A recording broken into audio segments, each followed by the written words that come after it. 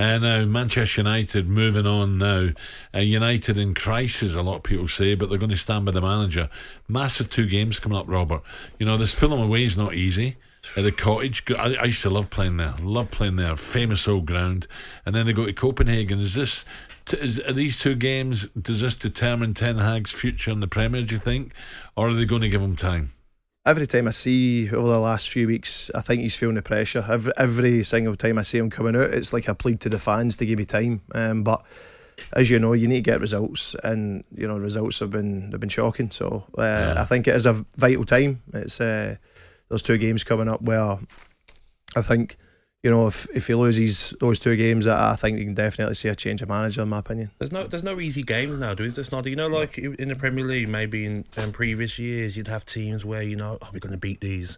Now, maybe you look at Luton, Sheffield United, but look at Fulham, Forest, Everton, Palace, Wolves, Brentford, West Ham. There's no easy games, is there? Even Fulham at home for Manchester United before would have been, we'll go and get 3 points. You know, who's going to score today? You know, Ronaldo, Rooney. But do you not feel, Gab, see when we used to play against United, in the sort of the tunnel, you would feel fear because you'd think, you know, we'd be lucky to get a result against them today. But then now teams are actually expected to go and beat Man United. They've just lost that, you know, that fear factor. Yeah. When I played, we had that Anfield. It was like, oh no, Liverpool away.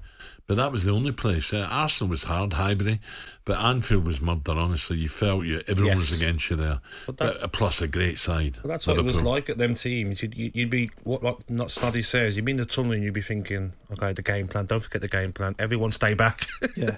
I'd play as a striker on my own. You'd be like, I'd be on the deepest midfielder. Forget the centre-halves. Now teams are going to Manchester United and be like, all right, everyone press forward. Yeah. Let's go and attack. I think a lot of teams in the Premier League are like that. They're so expansive. Brightons, Brentfords, they're going to Old Trafford and popping them off the pitch, you know, highest possession stats, and you know, they've got more shots than Man United. It just doesn't really feel the same now. No. But they're definitely underperforming. Even Bruno Fernandes, look, we know he can play, he can score a goal, but he looks a shadow of the player that we've seen him. You know, it's just amazing.